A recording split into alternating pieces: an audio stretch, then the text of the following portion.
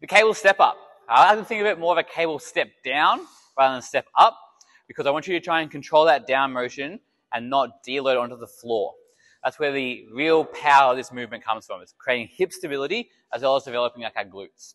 So you're going to grab the cable in the hand with the letters on the going down, opposite to the letters up. From here, it's going to stand up tall on the top of the bench, on top of the step. You can hold on. I like to hold on just to counterbalance myself. So hold on with your other hand just to counterbalance. And then what I want you to think about, I want you to keep your hips level the whole time. So I don't want this hip to drop as he comes down. I want him to really try and fight to keep these two hips exactly the same height. So thinking about putting pressure into his heels, stepping down towards the ground, lowering himself down. Once he touches the ground, lightly, he comes straight back up, keeping this tension the whole way through. Really isolating this glute, as well as this glute med to stabilize this opposite leg.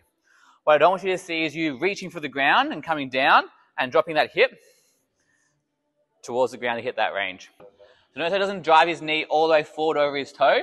He's sitting back into his heel as he does this movement to try and isolate the glutes more. The less knee flexion we have, the more glute's going to work.